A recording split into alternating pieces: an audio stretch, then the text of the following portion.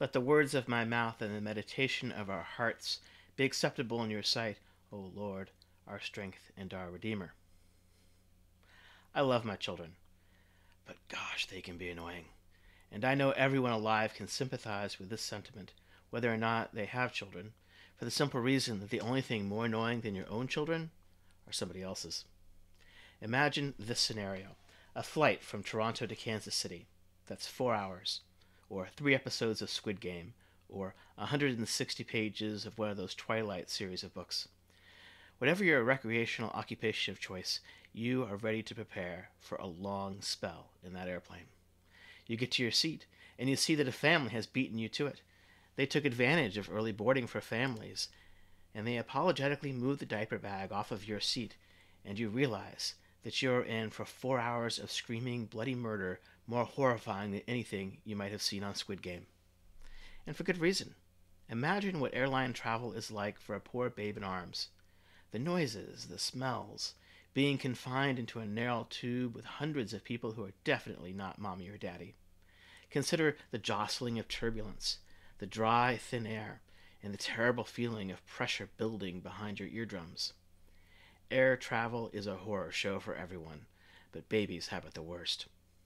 I know a friend who used to travel with her little one.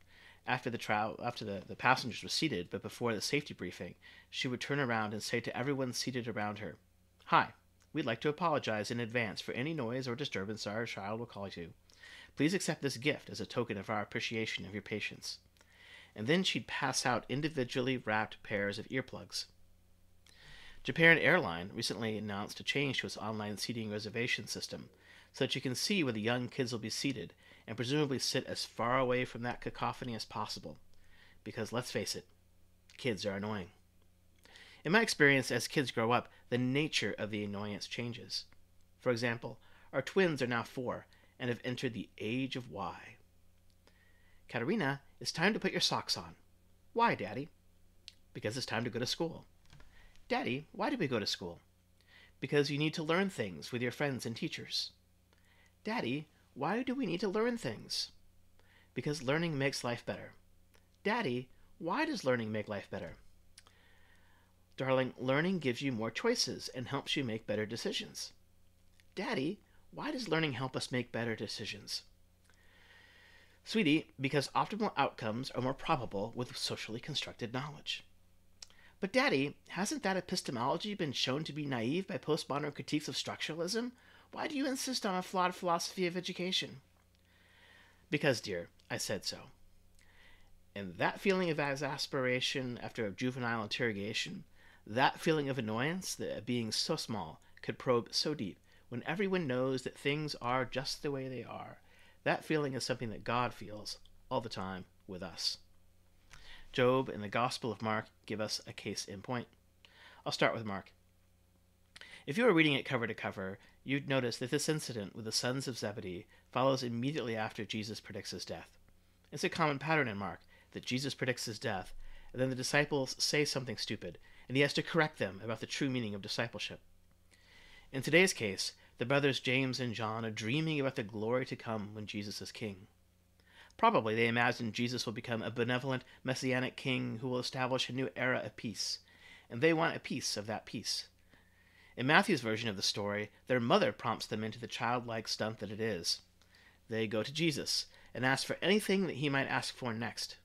It's a childish request, and only a very immature leader like Herod would have fallen for that trick, which, of course, he did when his stepdaughter of Herodias danced for him in chapter 6. Jesus is no Herod. He's no fool, and you can imagine the disapproving look that he probably had on his face right before he got to the point with James and John. They want to rule with Jesus, or at least they want to sit in the grand court of the new king of Israel. It's telling that Jesus takes their request somewhat seriously. He asks them whether they are willing to undergo the challenges in store for him. And when they reply affirmatively, he takes them at their word. But at the end of the day, not even Jesus knows who will sit with him in glory. And the rest of the disciples are jealous, probably because they didn't think of asking first. And so Jesus has to pull his kids together and give them a talking to about the nature of servant leadership. No doubt he was frustrated. I mean, he had just told them that he was going to get killed, and they want to know whether they can have ice cream after supper. But like any good parent, he pushes that feeling down, gets on one knee, and coaches the kids like a holy Ted Lasso. Look, he says, you know what bossy bosses are like. Don't be that guy. Be better. Be the guy that helps everyone else like I do. And that seems so obvious to us, because we know these lessons, we've heard them since we were little kids.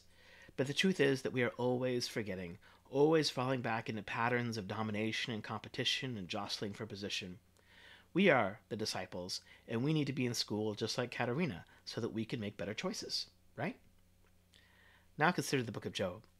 Here is a man who made all the right choices, and yet still suffers. He loses all his money and stuff, his children die tragically, and his body is afflicted with gross, painful blisters. Compounding his agony is an unsympathetic spouse whose best advice is, curse God and die. And his so-called friends, whose idea of consolation is debating about whether he's got any reason to complain. It kind of reminds me of well-meaning people who tell chronically ill folks how they could cure their diseases if they just drank the right kind of organic dragon flower tea and did more yoga. Anyway, they go through 3 rounds of debate about whether Job is responsible for his ill fate. Surely he must have done something wrong. There must have been some bad choice that he made in his past to lead to this outcome. And isn't that a comforting thought?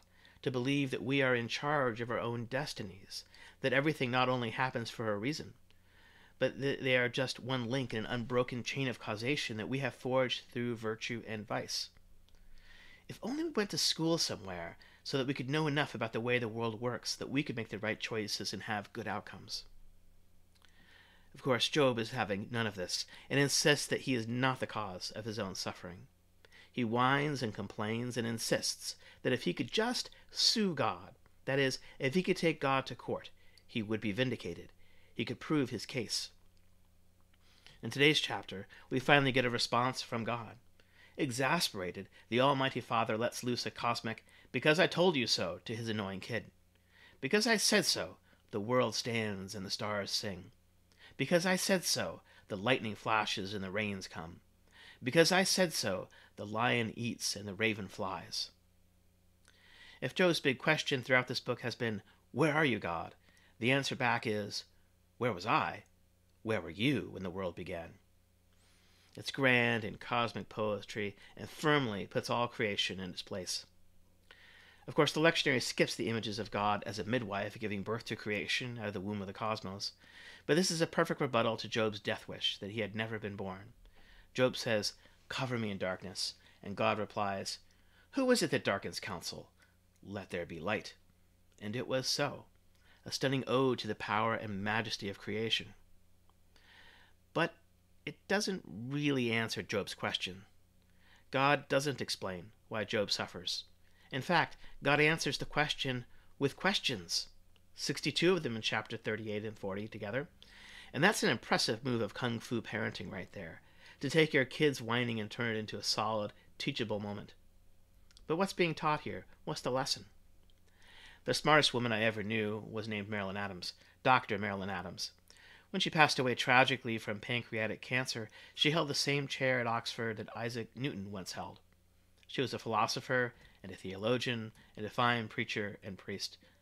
She dedicated her life to the problem of evil. If God is good and God is great, why do bad things happen?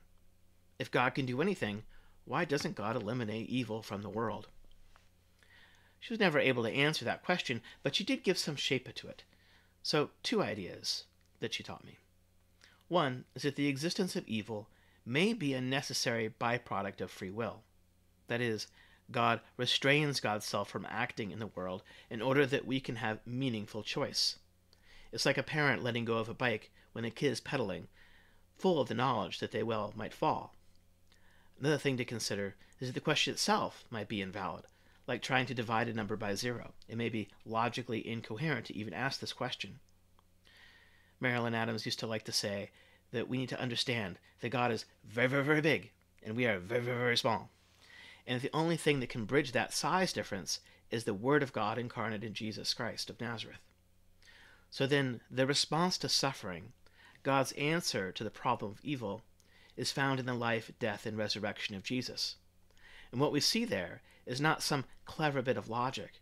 an answer that cuts off any further interrogation, like, because I said so. Nah. I think when we look to Jesus, we actually see something that looks more like more questions. Questions like, who is my neighbor? And will you be healed? And who is this man?